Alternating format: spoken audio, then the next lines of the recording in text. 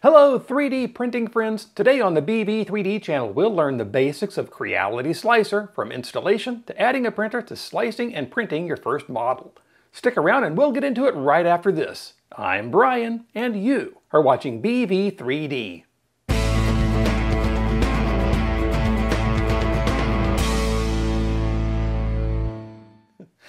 Hi, welcome back. Hey, if you're new here and you're wanting to learn about 3D printing, 3D modeling, and other 3D printing related stuff, start now by subscribing and clicking the bell so you don't miss anything.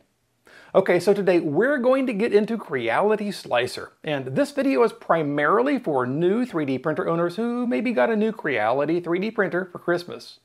But since Creality Slicer is basically Ultimaker Cura's slicer under the hood, everything I show here works just as well for any of the hundreds of 3D printer models that Cura has profiles for.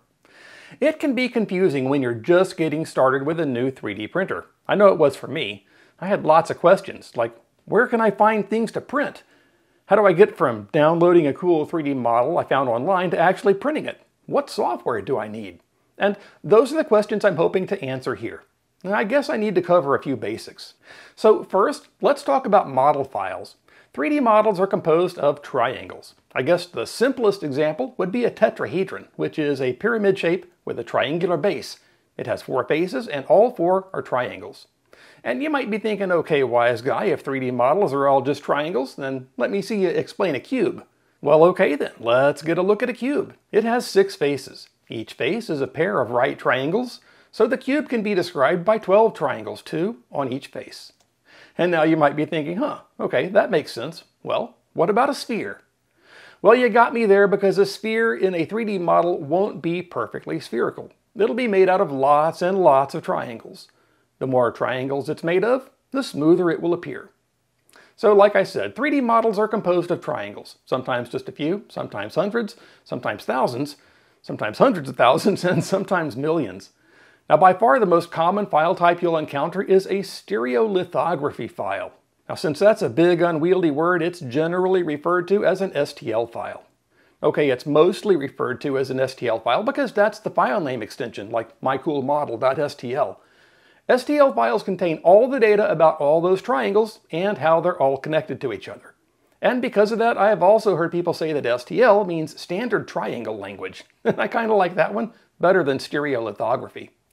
If you're wondering where you can find and download STL files, well, there are several online repositories where people upload and share 3D models that they've designed. The vast majority of models are available for free, but some are paid models, costing as little as a few dollars. And there are also some 3D model search engines, which return results from several different repositories.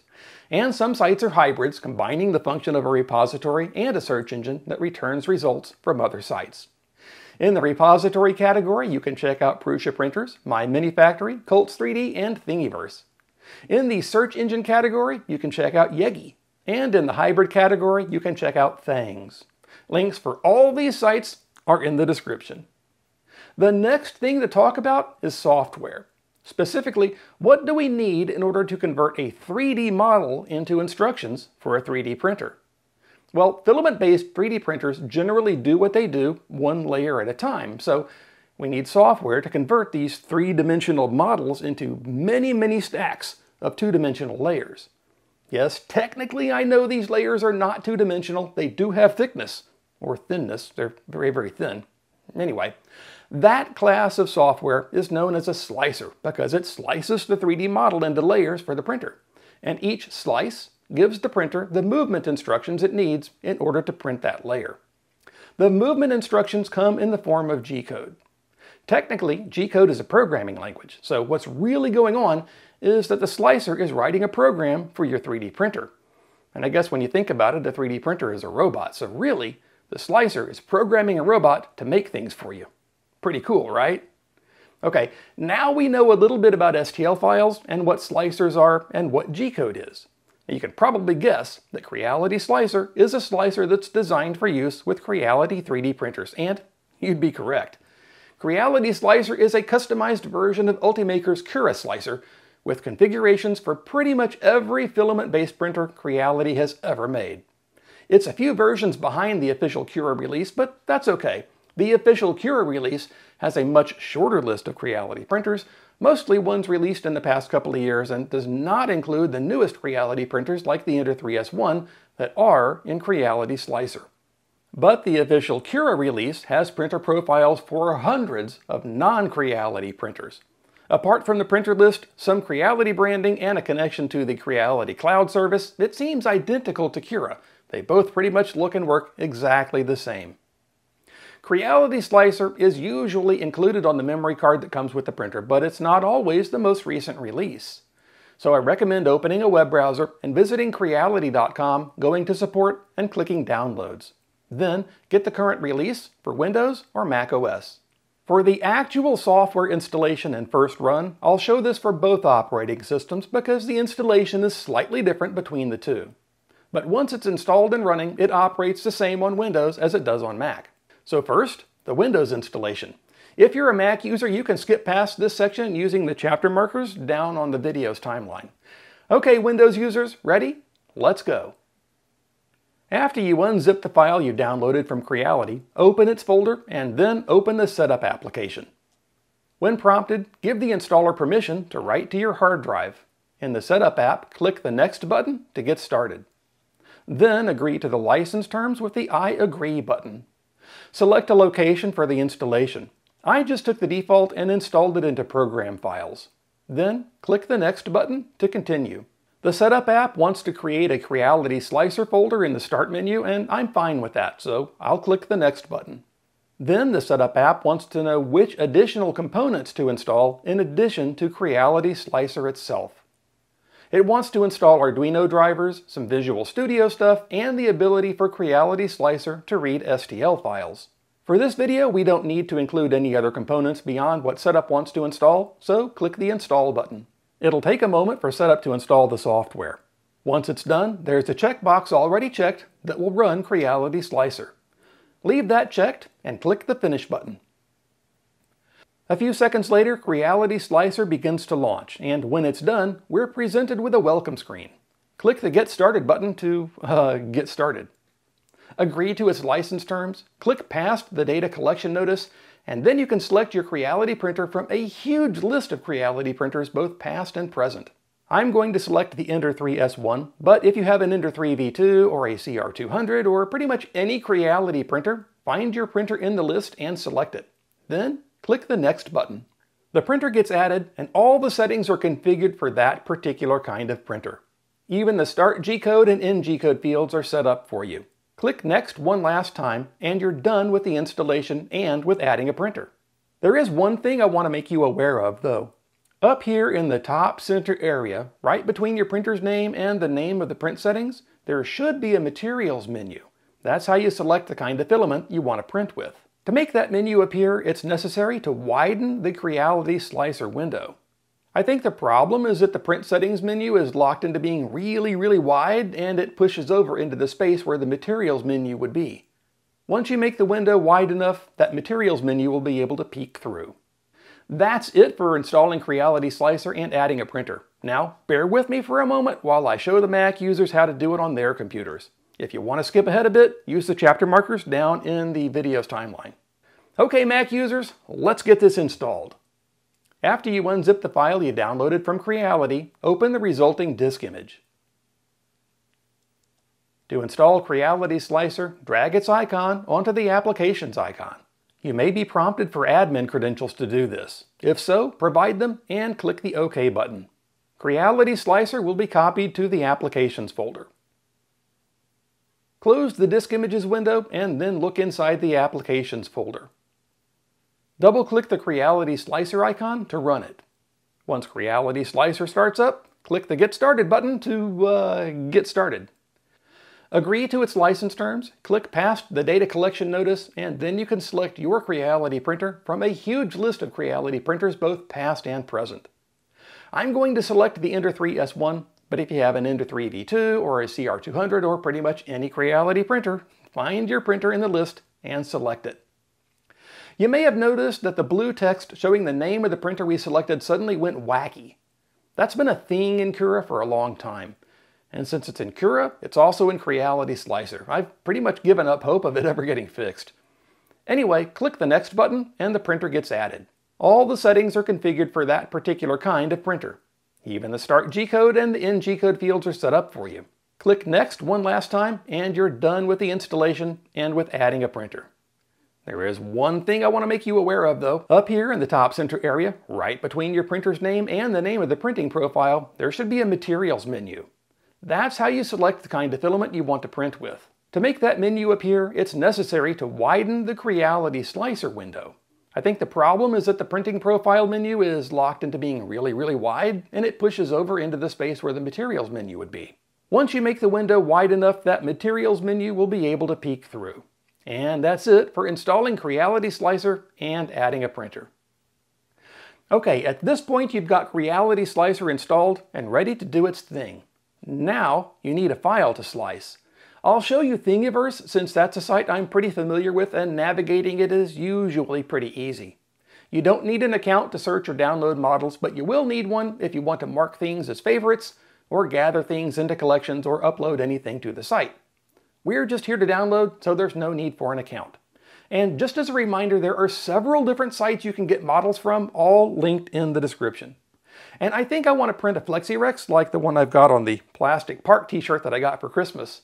This is a fun little print because it's got articulating hinged joints between all its segments. It's not something that prints in different parts and then gets snapped together. The hinges are part of the print.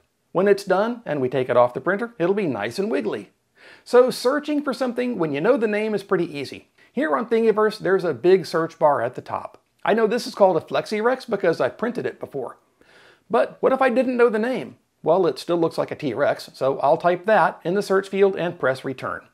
And here, in among various T-Rex skulls and skeletons, and shower heads? Anyway, here's what I'm looking for. The FlexiRex with stronger links. Clicking its picture takes me to its page, and from there, I can click the Download All Files button.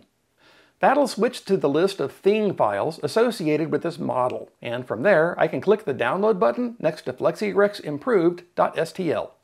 A few moments later, I've got that STL file in my Downloads folder. And now that it's downloaded, let's get it into Creality Slicer. To do that, click the folder icon here, then find your way into your Downloads folder and open the file.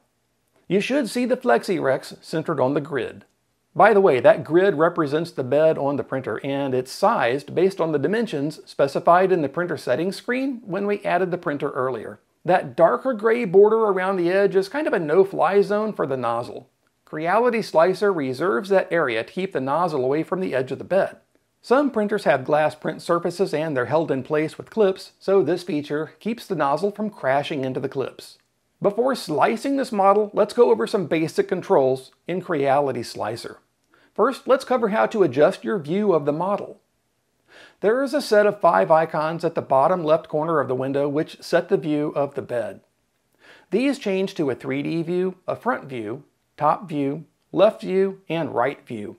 Looking at the 3D view, the blue outline shows the printer's entire build volume. As long as the thing you want to print fits inside those boundaries, your printer can print it. Once you set a view, you're free to click, drag, and move around to look at your model. You can zoom in and out by scrolling up and down with your mouse's scroll wheel, or if you have a trackpad, using the scroll gesture. You can adjust to any arbitrary view by clicking with the right mouse button and dragging. If you have a trackpad, use the right-click gesture and move the pointer while doing it. To slide the view around within the window, hold the Shift key while dragging with the left mouse button. Next, there is a set of icons along the left side of the window. These become active when the model is selected, so click once on the FlexiRex to select it. And don't worry about accidentally messing up the model. The undo command on the edit menu will undo what you've done if you make a mistake. And in a worst case scenario, you can use Edit, Reset All Model Transformations to return the model to the condition it was when it was brought into Creality Slicer. The first icon lets you move the model around on the bed. I mean, you can just drag the model around and put it at any location you want, but the controls on the first icon allow you to move the model a very precise number of millimeters from its starting point. The second icon allows you to scale the model up or down. You can specify a particular size or percentage for scaling on the X, Y, and Z axes. Or you can drag the red, green, or blue handles on the model itself to scale it. That uniform scaling checkbox is checked, and it means that when you scale the model in one axis, it scales proportionally in the other two.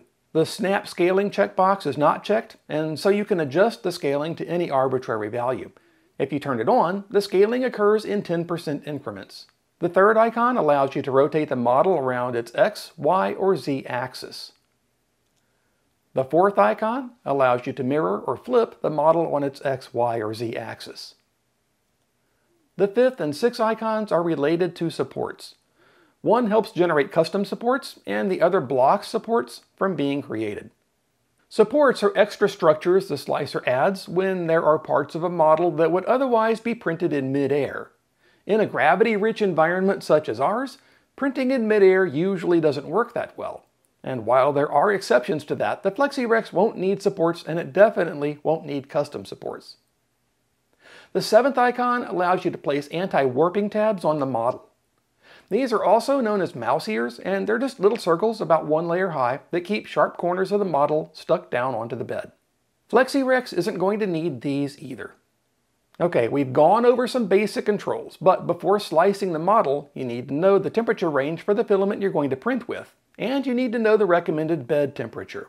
The temperature range is usually on the spool's label, and if not, check on the box it came in. If you can't find it there, check the filament manufacturer's website. A good strategy is to pick a temperature in the middle of the filament's temperature range.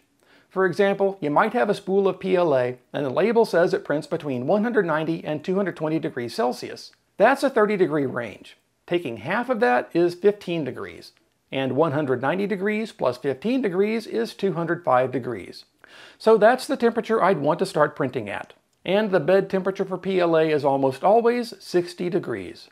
Now that the temperatures are decided, let's look into slicing this FlexiRex. The standard settings are already set here, but click the Print Settings menu anyway so you can see your options. The profiles are listed by layer thickness or layer height. I usually say layer height.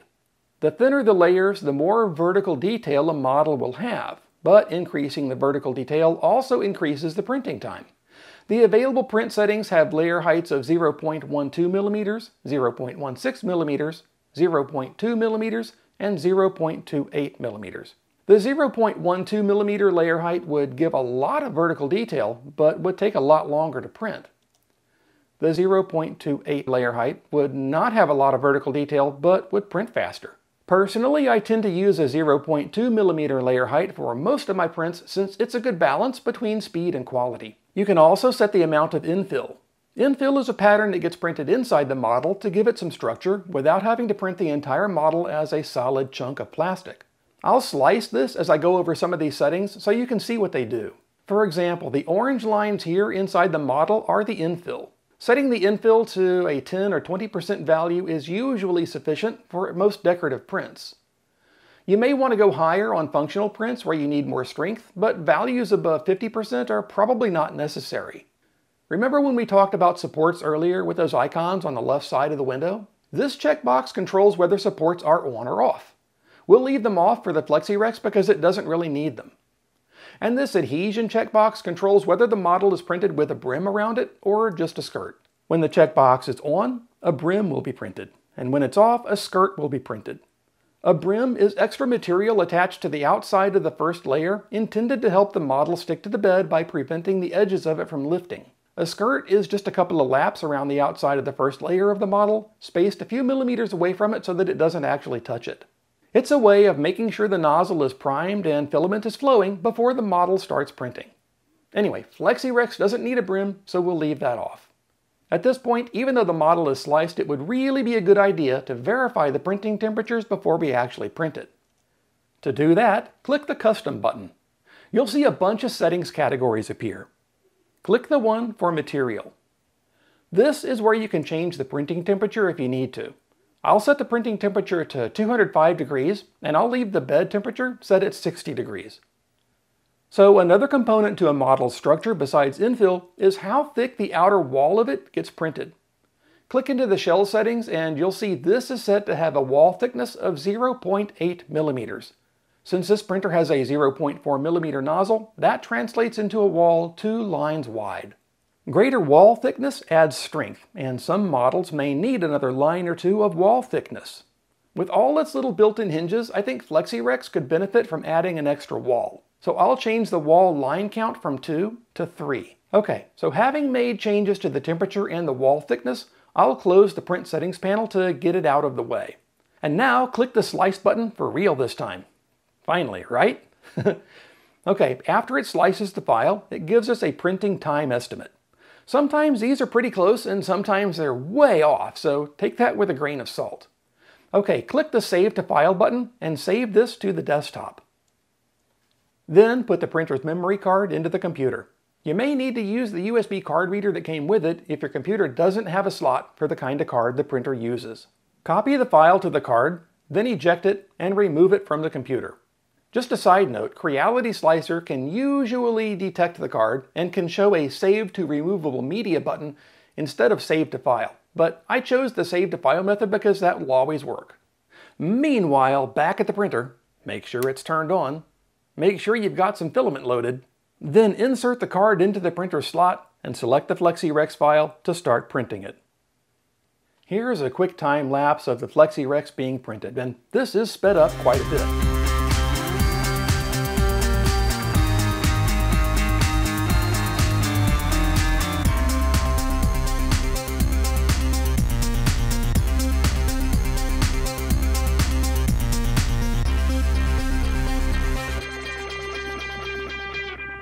Now that it's done, I can pop it off the flex plate. If you've got a printer with a glass bed, you'll need to let it cool back down to room temperature before trying to remove it. And here we go, a fine, fancy, flexible T-Rexible, just like the one I'm wearing. I know I said it before, but I like this little model because it shows one of the cool things you can do with a 3D printer that you can't do with traditional manufacturing techniques. Each of these segments is hinged, but the hinge pin prints inside the hinge, so it's all one thing. Nothing snaps together. I don't know, I just think it's neat. So that's the basics of using Creality Slicer. Now, I know I didn't really get into using supports apart from just briefly touching on what they are. If you'd like to see a video about using supports in Creality Slicer, let me know in the comments. But this should hopefully be enough to get you started. And feel free to share what you're making and tag me on Twitter. I'd love to see what you're printing. Well, 3D printing friends, that's about all the time we have for this episode. And now that we're at the end, let's go print something cool. Hey, real quick before you go, I wanted to say thanks for being one of the super awesome people who sticks around all the way to the end, and thanks for all the likes, comments, and shares. And an especially big thanks to those of you who directly support what I do. You're all wonderful for doing that, and I really appreciate it. If you liked this episode, a thumbs up would be great, and if you'd like to help support the channel, check the description for ways you can do exactly that. And hey, if you haven't already subscribed, please do. It's absolutely free, and it's an excellent way to help keep me making these videos for you. Well, that's it for this one. Thanks again, and I'll see you next time here on the BV3D channel.